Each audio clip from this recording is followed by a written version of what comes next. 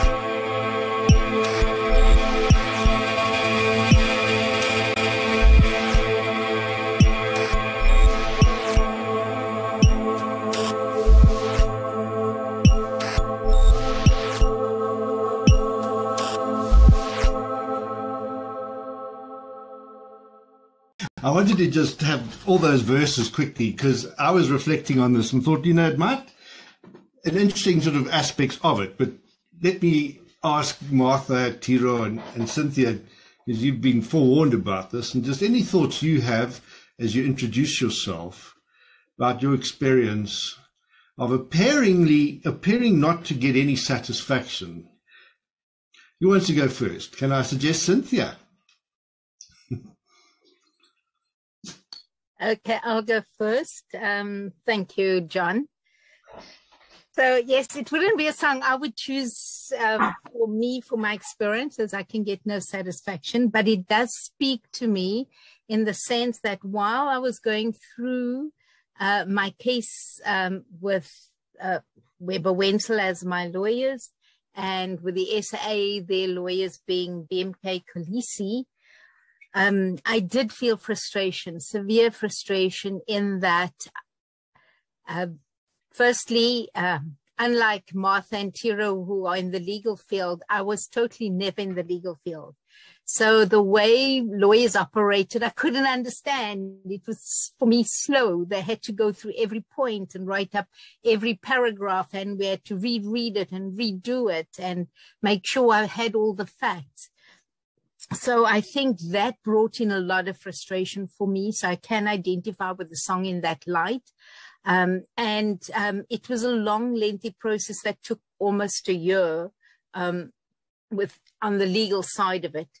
So yes, so that song speaks to I can get no satisfaction, because once my whole story ended with SAA and we parted towards literally, I would say, end of May 2017, only even then, I felt this frustration, and hence I needed to go and get away and not feel this hatred and this pain and this frustration. And so that's when I did one of the caminos where I felt I needed to walk, to forgive, and to release some of the anger and frustration that I felt. So yes, John, that song does speak to that period from the frustration part. Thank you.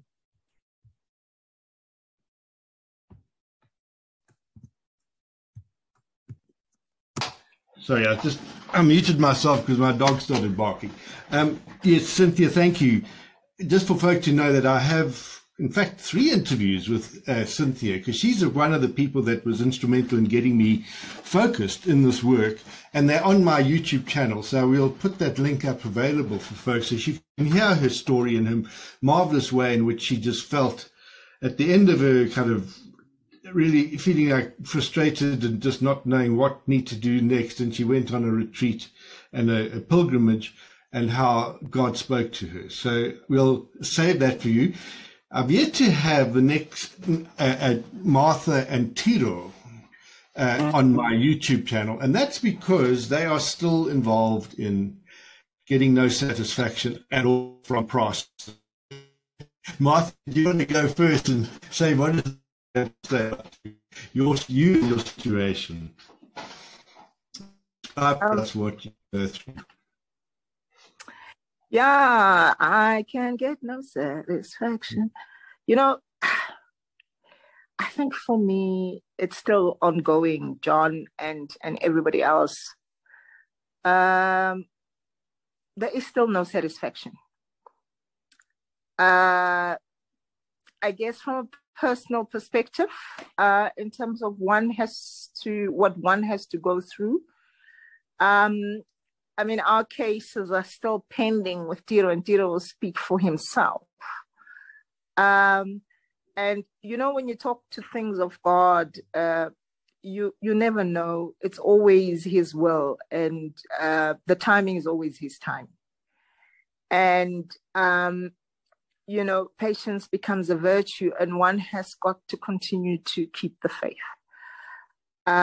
Because it sometimes, you know, dwindles because the satisfaction of having to finalize everything and getting this whole issue and trauma behind us is just not there.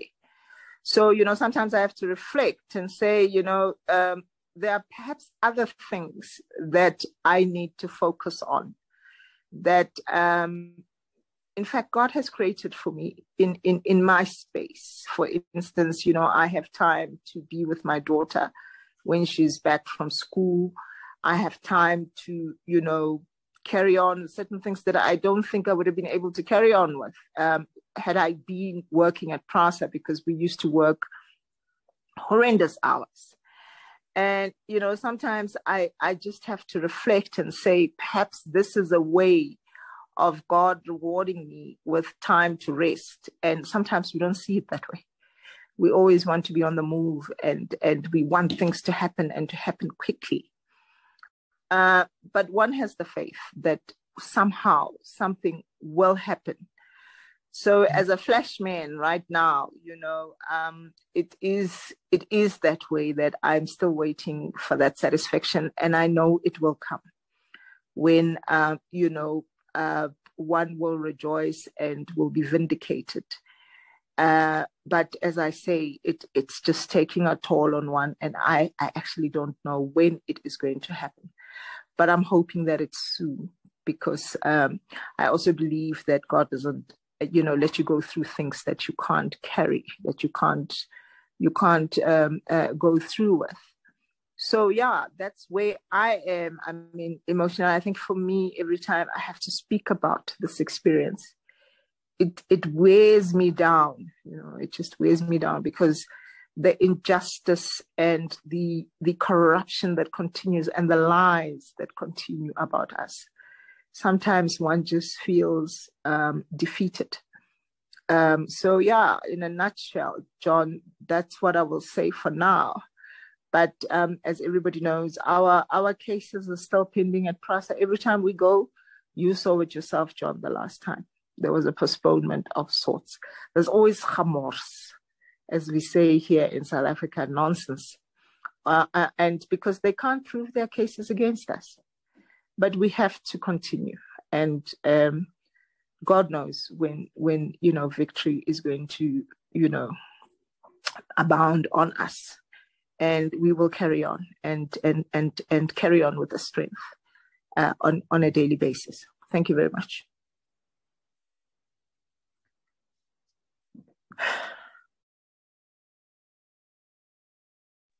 You're on mute, John. Okay, sorry, Tiro, is for you now to say your introductory thoughts.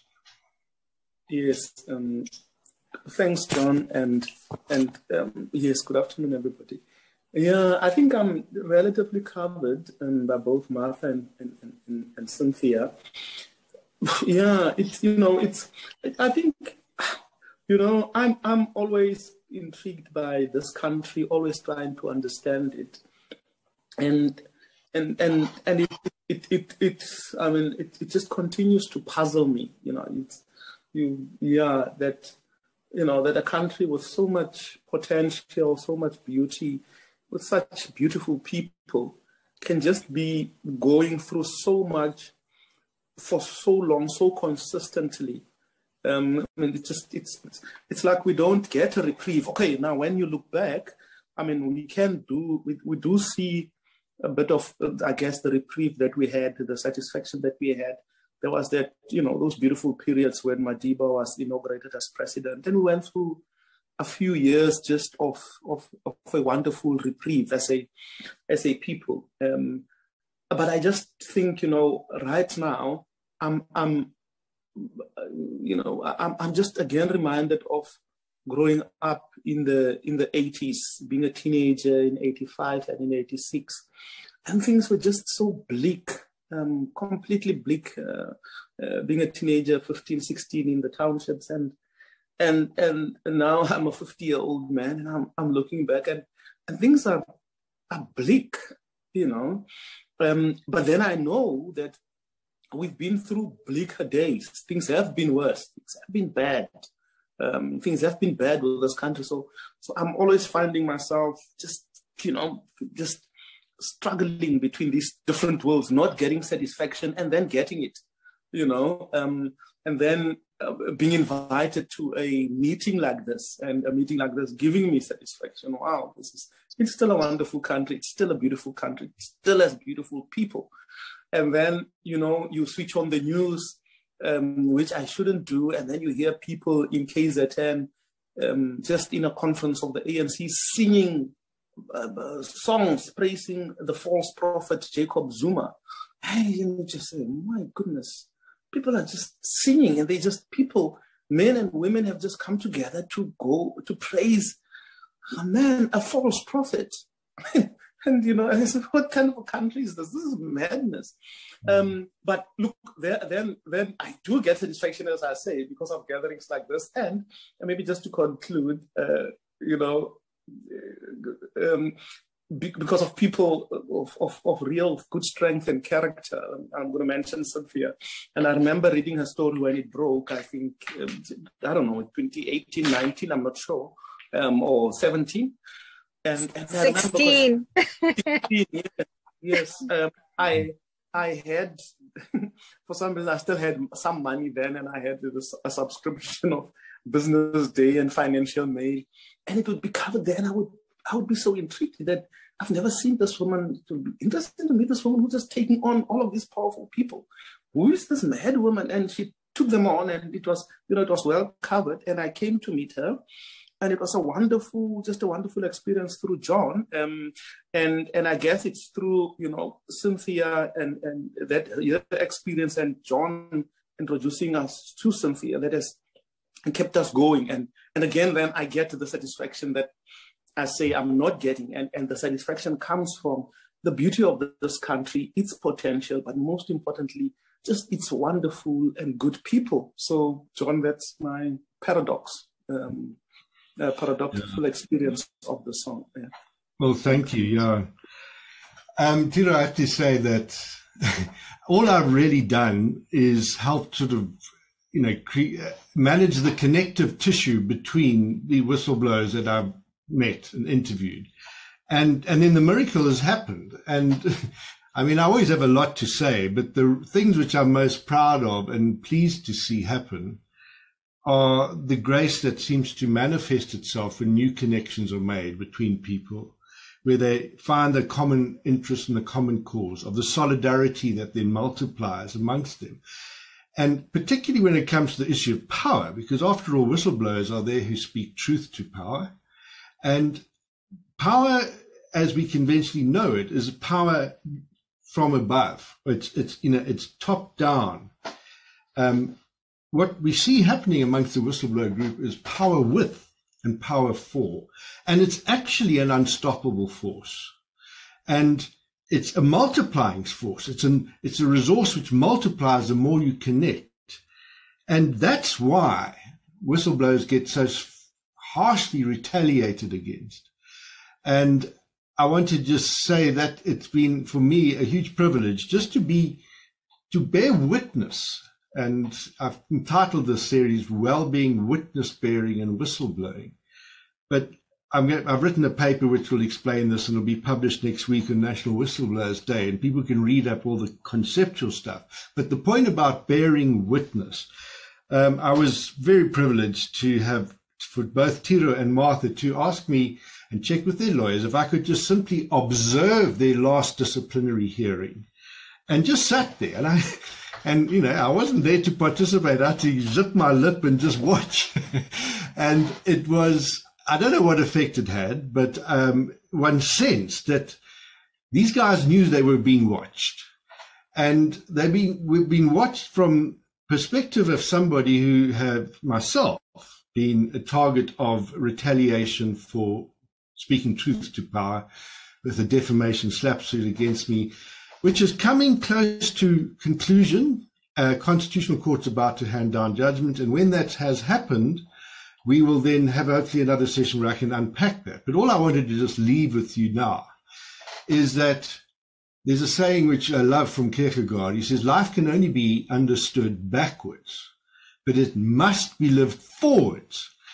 And what the whistleblower community that I've been part of have helped me do is actually understand my life backwards, to the point where I'm almost grateful to the plaintiff who is suing me for 10 million, because he doesn't know, and I don't think one day I might get to tell him. He has helped me give an empathy and an insight of what whistleblowers go through when they are retaliated against.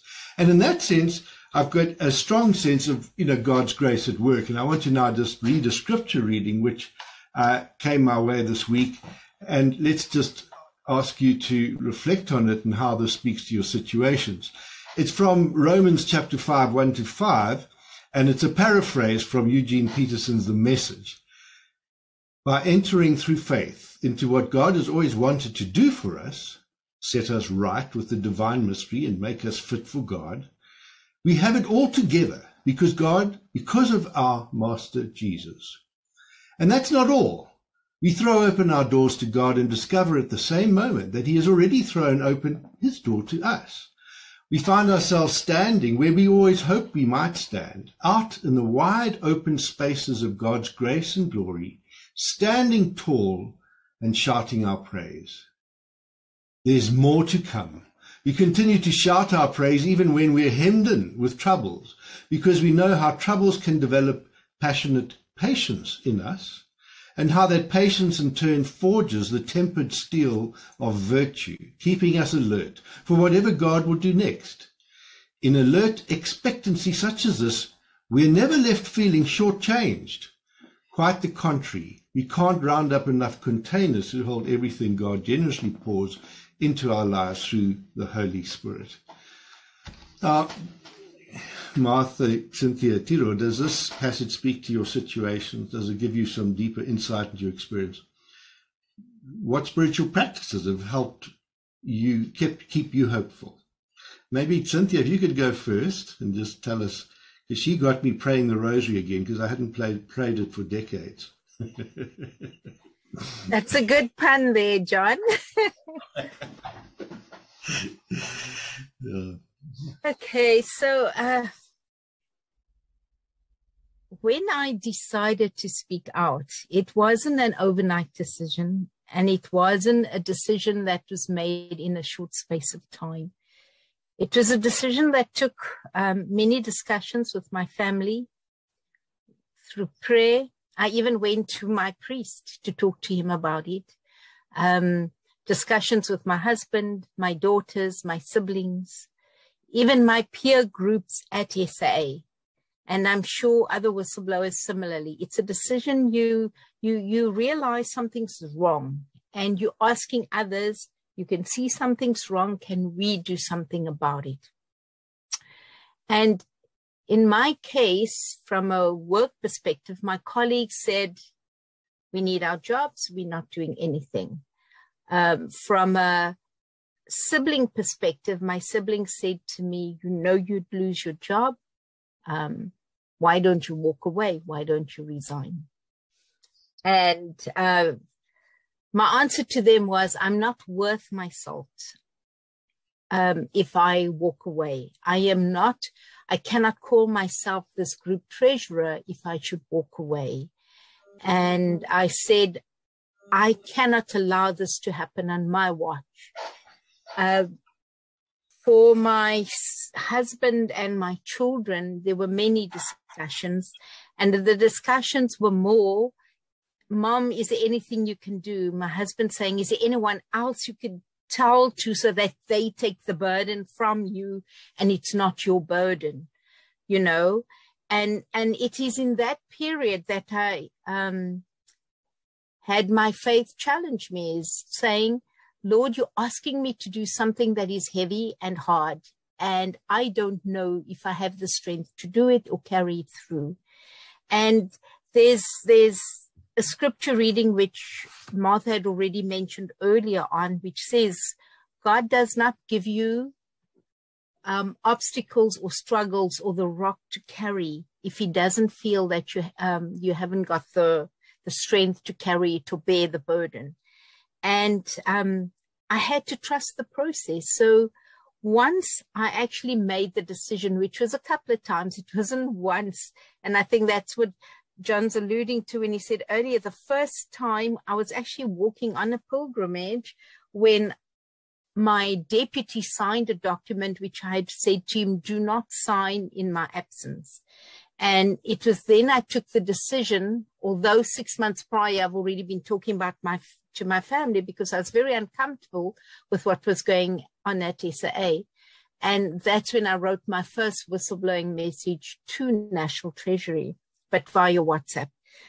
And my thoughts then were that I'm putting myself, my career on the line here, but I have to trust the process. I have to trust God. If he's leading me this path, I've got to allow him to hold my hand. Even at times I felt I was blind, that I had no idea where I was walking. And even at times when I knew I couldn't go on, those times I knew he was carrying me. So for me, that was really what got me through, is that I know, especially the times of the legal side and the attacks I got from SAA. It was so bad that they after I managed to interdict and stop the actual BNP deal from happening, which saved SAA from spending 256 million, which would never have been recouped. They then went on a character assassination. And it was strange that my very CFO, who hardly wanted any meetings with me, wrote the most horrendous things in her statement and affidavit against me, saying I would walk, she made it like it's a habit, I would walk into her office and scream and swear at her. And I just burst into tears because I hardly, my most word I would use only if I'm really angry, it's bloody, but nothing else, you know, and I don't even insult a person in that way. So it's not in my language, it's not in my vocabulary, it's not in my character. And she said things like, I always attacked managers, I attacked my staff. It was things that there was no proof of, that no evidence. It was always about what I did and how I did it. But it reduced me to tears because it was just something I said, but this isn't me. And it was actually my daughters and husband who said to me, Cynthia, take it where it comes from. They are standing with their back against the wall. They don't know how to react. And the only reaction they can do is to victimize you, to run you down, to give you the character assassination. And it was only then when I rethought and saying, you know, don't internalize this, don't take the pain on you. And so, but it was a hard journey. And it wasn't, because every time we go to court, there's new character attacks, you know, so, and you have to read it because you're going to be presenting yourself. And so I couldn't hide it or pretend it wasn't there. I had to read it and prepare and steel myself. So just during that time, I must say that I had to constantly say, Lord, carry me, because I really don't think I can cope. I really don't think I can go ahead. And yeah, so I did get through it, and by the grace of God, if I may leave it there. Thank you. Can I just say, before I ask Martha and Tiro, just for anybody got questions, just write them in the chat box, because that'd be a more efficient way, and if we can then take that to the general discussion. Yeah. Tiro, do you want to say, in terms of your own, what this has done for your own spirituality and faith? You know, well, for me, John, I mean, it's interesting, this question. This has done a lot for me. You know, maybe let me start here. I've gone back to church. Martha laughs at me because I just, you know, now as Martha says, and you went, I was just too busy and just too caught up in being caught up. I didn't even go to church, and I started going back to church. But what's even more fascinating, I found myself, and you know, at school, I used to love praying the memorare, and just in school, it just was one of my favorite prayers, and I hadn't said it in a long time. I found myself maybe a year or two ago just remembering the memorare, you know? And it's just kept me going. I just love it now. I say the Hail Holy Queen, and I just love those two prayers for some reason, because I think I just love, there's something about Mother Mary, and there's something about, I think, just women generally, but in my life, who've just always held me. And I've loved these prayers. I love the concept, in our faith of intercession. And I just love how these two prayers, Hail Holy Queen and the Memorare, how they're just there to intercede on our behalf. Please, I'm not worthy. Help me. Please pray for me. So there has been quite just, I've just gone back there in quite a serious way.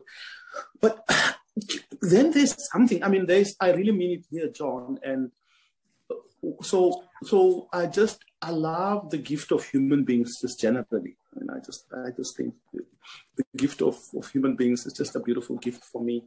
One of the most important gifts in my life was just meeting and working with Martha.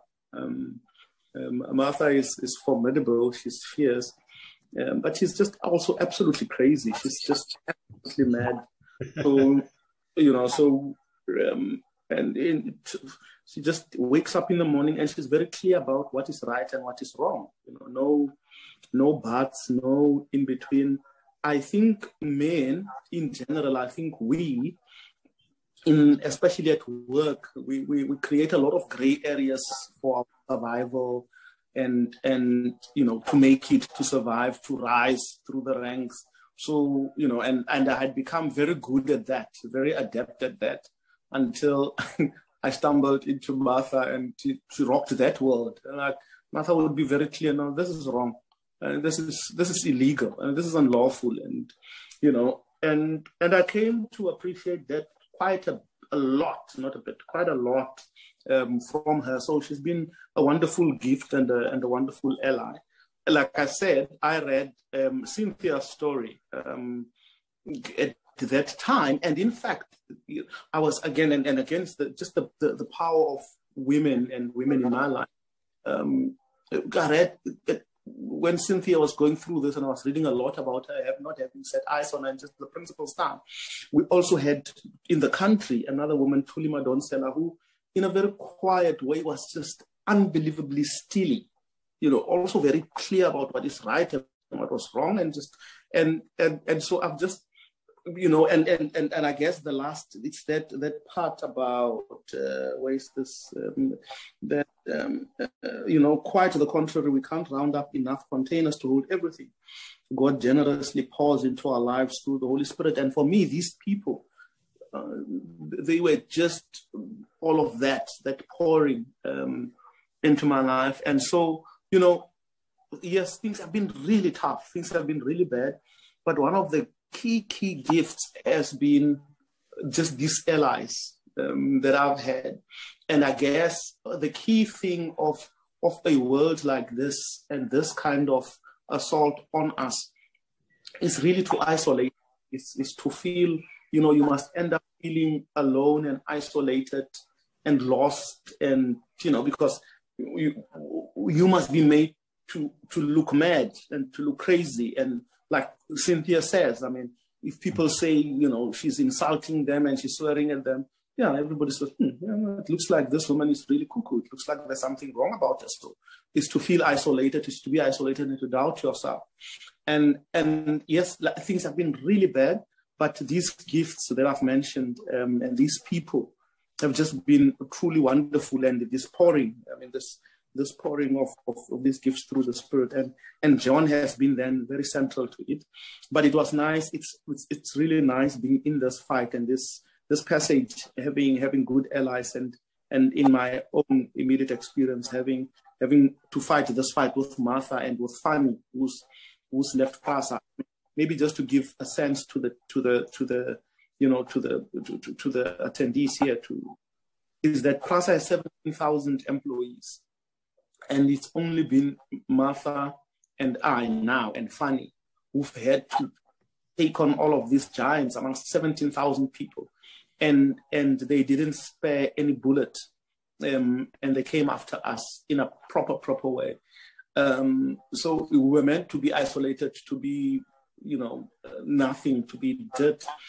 We found the most powerful allies in civil society, in John, in Cynthia, and in many, many other good people. And this is yet another platform just of support and literally of the Holy Spirit, of these gifts that can be contained. Thanks. So humbling. Thank you. Martha. Wonderful name, Martha, isn't it? Yes, it is. I just want to, I think for me, I've just opened up the Beatitudes.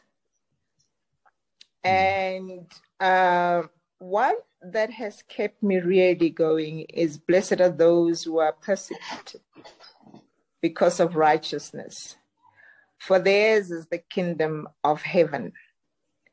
Blessed are you when people insult you, persecute you, and falsely say all kinds of evil against you because of me. Rejoice and be glad, because great is your reward in heaven. For in the same way they persecuted the prophets who were before you. I think I've shared this with you, John, before. I'm born, bred, buttered, and everything Catholic. I went to a Catholic school from a very young age. I'm Catholic. I've been very active in the church. I sang in the choir. I even went to Bible school to understand certain things in my life. So for me, my work situation has always been, I know who my provider is. And my provision only comes from one person, and that is God. And therefore, in everything that I do, I need to be excellent in it, because I know where my provision comes from. So, as Tiro says, it's always been very clear to me that I will not be swayed. Come hell or high water. I mean, I've been at this since 2014 in my life, at PRASA. I've been involved. I don't know how many times I've been fired. I've been suspended. I've been put on special leave, only to return. Every single time I return. And I give grace to God for that, because it's through him that these things are happening. And I believe that through my journey, I've been tested in many ways. And there are tests that I know I have failed drastically, being a child of God and having taken a particular path in my life. I mean, I remember in 2011-12, when I, for the first time, had my blood pressure going sky high, and I had migraines coming from Timbuktu. And those are things I never had. And I, instead of praying about things, I went and got medical assistance, and I couldn't deal with it. I just couldn't deal with the taking of the medication. And when these persecutions continued to happen, I then had to reflect and say to myself, what is God trying to tell me? Because every time I want to move, I've never worked in an institution for more than 5 years. And every time I need to move, it happens. And for me, it's been by the will of God. And so this time, it's been very tough, because I've had my fights with God where I've said, what the hell do you want from me? Show me what it is that you're asking me to do. And, with the challenges and the persecutions and everything that I've had to go through, I've had to step back and say, perhaps I need to realize and acknowledge my provider. And, God says, vengeance is mine. And I needed to step back and heed to that. So when I was fired in 2021, I think it is, yes, January, I really took a deep breath, and I thought, okay, I've been at this thing for quite some time, and I'm really tired now. And I think I mustn't necessarily fight this thing spiritually so hard, because perhaps God is saying to me, you've done enough, my child. This is my fight for you. And I want you to be out of prasa so that I can fight this fight on your behalf without you necessarily being there. And I had to reflect and look at it that way, you know, and thank him for that, and let go where I could. But you know, as a person of the flesh, you always come back, and you want to be able to say, I want this thing to happen, and it must happen in my own time. So I always have to remind me and myself that this is not my will, this is not my fight, it's God's fight. And the victories that we have seen, I attribute them to God, because had it not been for him, you know, I don't think we would be here where we are. So I have been, sometimes it's very hard, and keeping the faith is very difficult. But I always remind myself, and I go back, and I know the power of prayer. I also went on a pilgrimage. I went to Ngoye, and in the bus, all that we prayed was the rosary. I hadn't prayed the rosary in a very long time, John, as well. I had never cried praying the rosary. But having to say the Hail Mary, having to say the Glory Be, and having to say the Our Father, the many times that I said it, and the meaning that it then gave me, really brought tears to my eyes, because I then understood really what these prayers mean. So, you know, for me, it's a journey, and I'm hanging on for dear life. And I'm hoping, I know, and I want to keep my faith that God is going to pull through for me. Thank you. Thank you. Oh, I just feel such enormous privilege again. And I just, at the same time, and I want to just, before we open up the last 10 minutes or so for conversation, is just to lay this as the burden that's on me, and if I can share it within our Rua faith community, is that I feel that I can sit and observe Martha and Tiro going through this kind of process of disciplinary inquiries and all the rest. But then the obvious thought comes up to me, why is PRASA still doing this?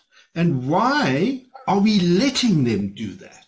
So there's a sense in which I feel like, in solidarity with you, that maybe we need to put together a letter from our community and go and see the Minister of Transport, Fikile Mbalula, and Leonard Ramatlakana, the chairman of the board, and saying, these are people who are being subjected to gross injustice, projection, scapegoating, and all the rest. I mean, somebody else is going to have to moderate it, and I'm sure somebody like Ntando will help me put it in good language. But I do think that there's a sense of burden on me to want to be able to say, can we do that? Shall we do that? And I just would put that out there and just say, is that something which other people would feel the spirit saying, yes, this is something we can do? Because Paul's letters, you know, they had a great impact. Writing things down and putting them out and sending them around, you know, it does expose things. Okay, let's open up for conversation and questions. I mean, firstly, Nontando's thanking you so much, Cynthia. Brian saying thank you for your strength and faith, openness to what is and what may be. Deeply touched, and thank you. Any other people want to kind of comment? Just put up your hand and speak. Anyone?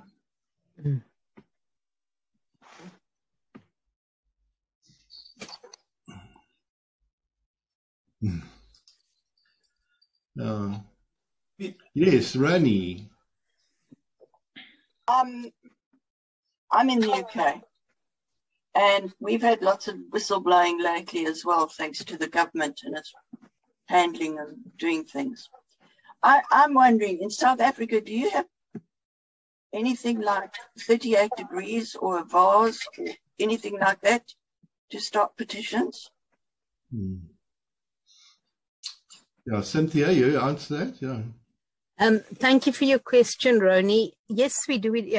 A vase is global, so many of us respond to a vase. We don't have the 38 degrees, but we do have it's any petition. It's designed as a petition and you give your cause. Recently, we had a case with a Dr. Tim de Meyer, whereby his 15-year-old daughter, he was suspended for writing an open letter about the conditions of the hospitals where he works. He's a pediatrician, and he works at Musa. And he put this open letter out into the media, just explaining and regarding the conditions and how bad him as a doctor feels when he's trying to save a child's life and there's power outages or there's no water, you can't wash your hands, all that. And he was suspended.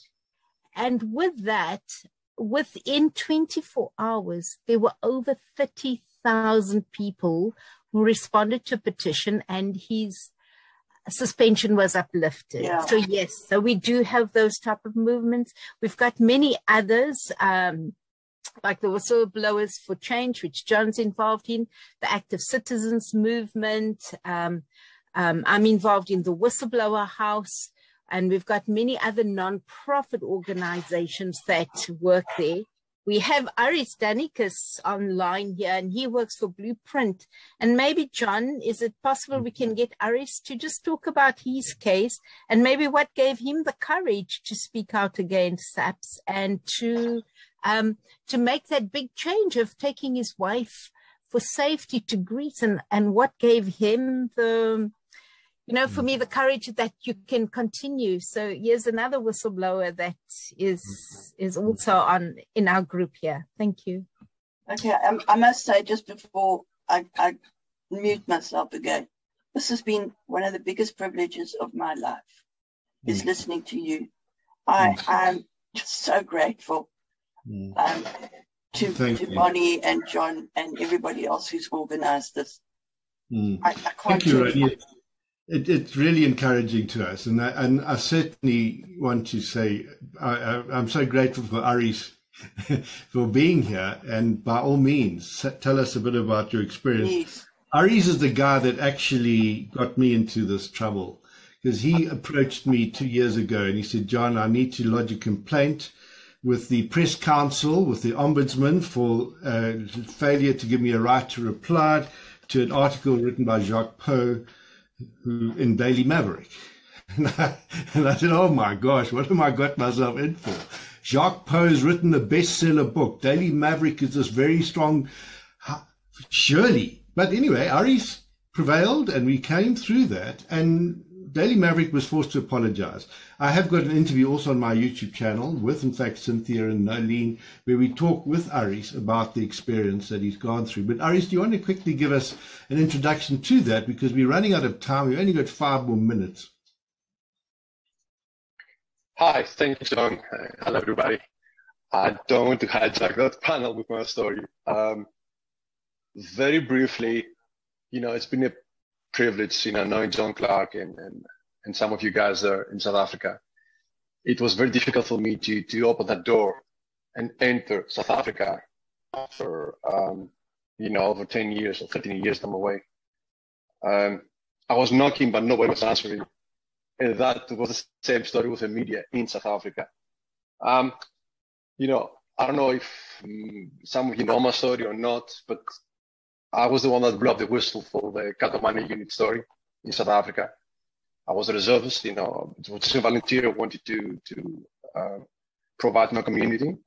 And it went all south when I discovered torture, extrajudicial killing, and racism within the unit that actually was assigned.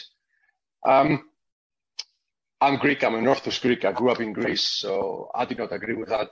I did not sign for that. So I just basically refused to be part of that unit. And I started documenting, some atrocities with a calculated risk And when I try to blow the whistle, all hell breaks loose. So I'm sort of listening to everybody, and especially Cynthia. And it's a deja vu, that character assassination process, as Cynthia relayed earlier on. It's again playing back in my mind what I went through, going through a direct danger to my life and my wife's life, and we end up running away, it was like a scapegoat. I had to run away and save myself. So we did this, and then all hell break loose, because if they cannot kill you, to silence you, they will try to character assassinate you. So I had to suffer over a period of 8 years, where I was trying to help, the NPA to get accountability for the families of those tortured and got killed all those years. And eventually I was too horrified to open the internet and look at all those publications against me without ever giving me a right of reply or tell my story. So anyway, that was that. What is interesting, John, is that your choice of that song, because what people don't know is that Keith Richard actually contributed that phrase, "I don't get no satisfaction," but his mentor was Chuck Berry from the song 30 Days, and the lyric was, "If I don't get no satisfaction from the judge." That's related, because we have a problem with the judicial process in South Africa and the influence of it. So I thought those were making comments quite interesting. And for Tiro, my friend Tiro, very interesting what you said about the situation with men and women at the place of work. So I will dedicate that song from, in a second, I'm getting old, from James Brown. "A man's world will be nothing without a woman." Let's do that. Thank you all. Thank you, Ari. Yeah. We've got 2 minutes, and I did see Nintendo's hand up, but I've asked Nintendo to actually close for us in prayer too. So Nintendo, do you want to offer comment, observation, thoughts? Because I have to say, you've taken a great personal interest in the whistleblowing cause and have been very supportive to me personally, and that's encouraged me. So you've been a witness bearer with me. So thank you, and I bow to you as an elder in the spirit, not necessarily in years. It's both. It's both. I am older than you, so. Don't look at.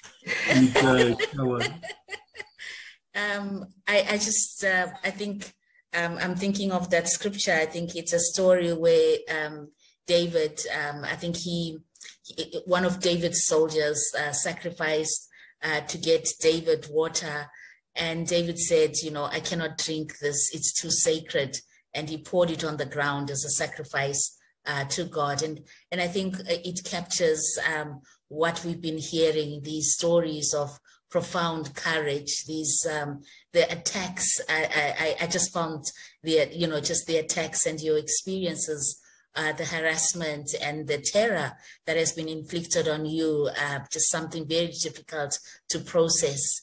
And, it struck me, and I think it strikes all of us, how these are individuals, how that the courage of you as individuals coming to those places where you're making an ethical decision, and thinking to myself, how do we build into our faith, into our institutions, a pro whistleblower ethic, where whistleblowers are supported and recognized for the courage for what they do. What needs to happen in our institutions so that this kind of ethics and becomes part of the institution, to say we are committed to these ethics, and those that creating those open spaces just in honor of your lives, that your experiences feed into a different kind of way of institutions,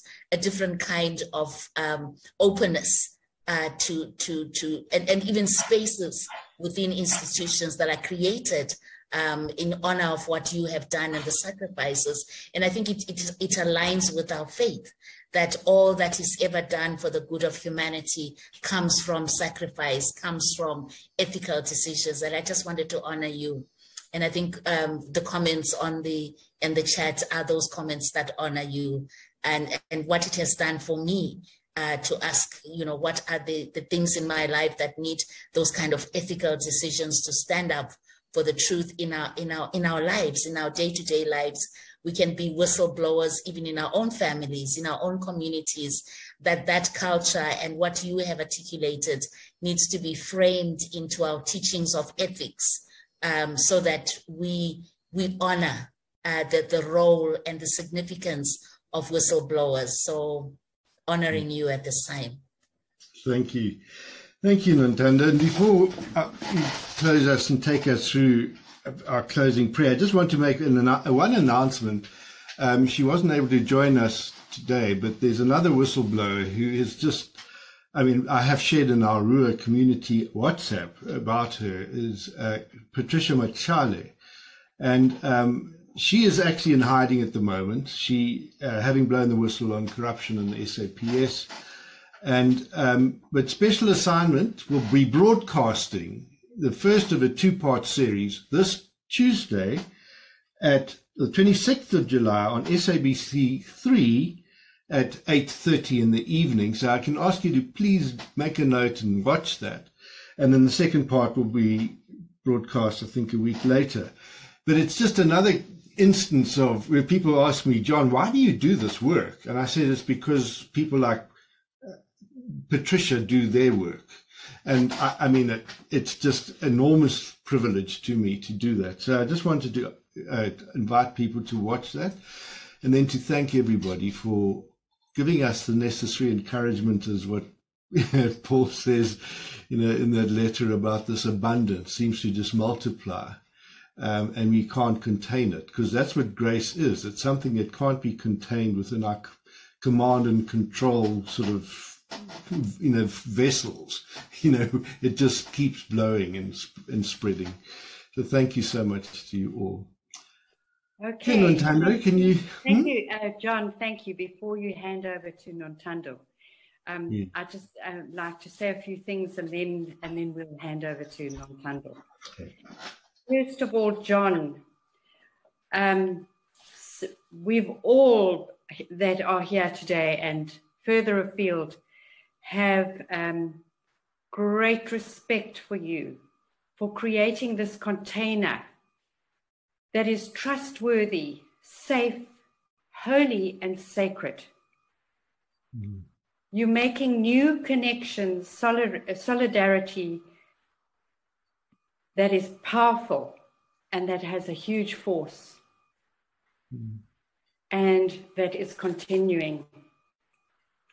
Then I just want to highlight a few notes I made from each person, and I might actually make a summary and email it to everybody, because I've been getting WhatsApps of people telling me that they're in tears while listening. And I've had to ignore my WhatsApps because it was distracting. People have been very, very moved by your testimonies here today, and by John creating this space for you to share with us. So very briefly, Cynthia, I loved what you said when you said you needed to walk to forgive. Martha, timing is always God's time.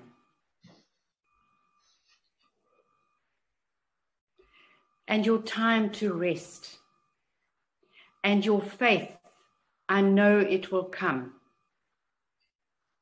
Tiro, my heart went out for you when I wanted to cry, when you said there was no reprieve when you were young. And now when you're in your middle age, there's no reprieve again. It's bleak. Yet your faith came through, and the pockets of satisfaction that are so meaningful to you. And I got a sense of knowing that your faith is truly strong and growing in this journey. And then, Cynthia, quickly, God does not give you struggles if you haven't got the strength to carry the burden, and you have to trust the process. Don't internalize your struggles. Tiro, your reference to Mary reminded me that Mary held Jesus through his very traumatic life. It was never easy for Jesus. And Mary held him. And I got a sense you're allowing Mary and all the powerful women in your life, and your respect for women came through so strongly. So the power of women and the power of being held by these women was just beautiful. Thank you for that. And thank you for the reference to our beloved Thuli Madonsela. And then Martha, blessed are those who are persecuted, powerful in your faith and trust of God came through. You are totally real and honest with God, and I love that. And you are sure of your power of prayer. And Iris, I'd like to invite you to a coffee with God, please, with John. And then Nontando, thank you for your words in bringing honor to their lives and reminding us to be mindful of the ethical truths in our daily lives, and for us to have the courage also to follow that through. So in closing with that, is there anybody who would like to have something else to say before we close? We're running over, but it's very important, so we can't stick to exactly 1 hour. Anybody before Nontando closes in prayer? Maybe just a question. What do you as whistleblowers need from us as a community of faith, you know? I was wondering about that, because it really sounds like it could be a lonely journey. So what do you need from community of faith to support you? Aris. Thank you. What's important is not to brand whistleblowers. We do that now.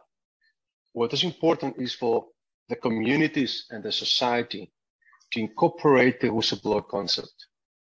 So, in fact, it comes without saying that we all have a whistleblower concept within us. Our future communities, our children, will have it within them, within these societies' standards or ethics. So we don't need to actually go through that process of pointing out whistleblowers. If we can teach our communities and our children from school, okay? We teach them at school and at home to know how to stand up and speak about wrongdoing and corruption. I believe that's going to solve out a lot of problems for future generations and for whistleblowers. Thank you.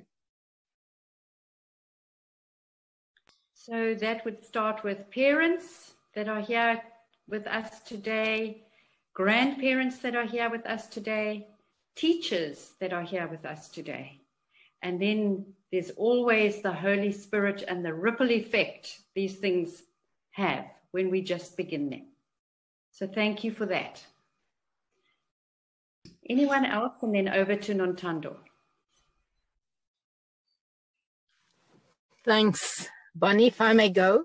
So a total support from communities, especially faith-based communities of whistleblowers. What I found sad is, being Catholic, is that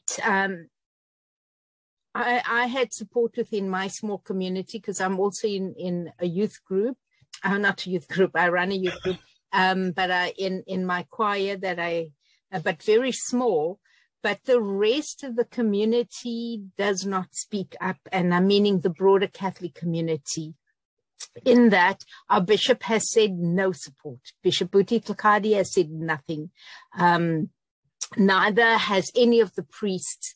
So if we in this faith group can just spread the word amongst the people that we have influence, let them make the change. And I agree totally with Aris that it has to start at schools, because if we don't, we as parents inculcate a level of principles and values in our children. But once they leave the home, they're in the school ground, they see bullying right there in the school ground. They are afraid to say anything, and teachers hide it. They try and keep quiet or brush it over. That's where we need to start, because it reaches to the boardrooms, it reaches to the corporates. That's where the big bullies happen, and we can see it playing out in PRASA right now, and obviously it played out at SAA and Eskom and Denel, but we can see it prevalent now in PRASA because they still have the upper ground. So yeah, I feel as faith-based communities, we have to start within our own.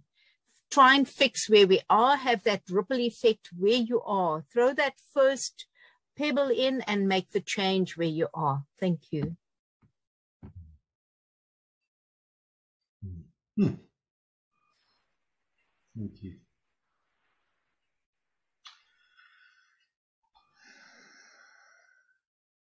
Yeah, thank you very much.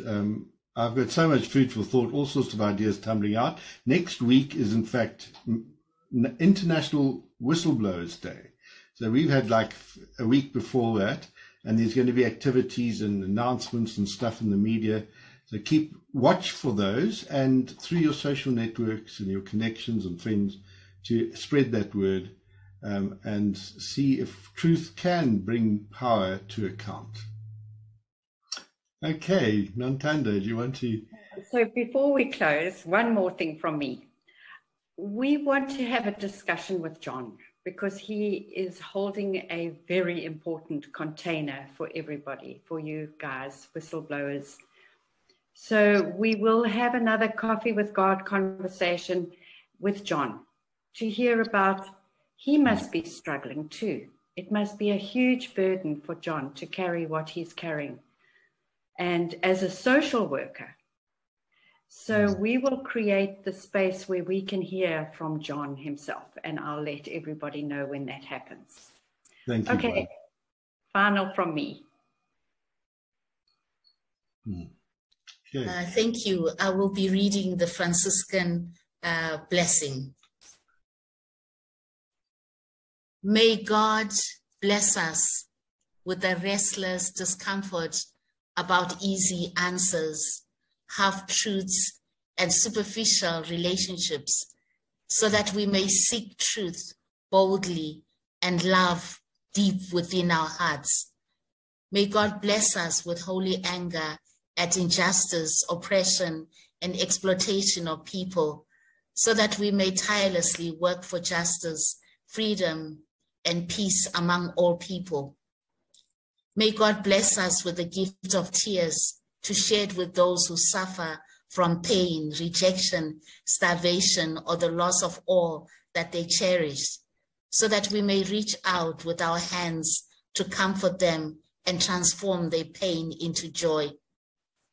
May God bless us with enough foolishness to believe we really can make a difference in this world, so that we are able, with God's grace, to do what others claim cannot be done.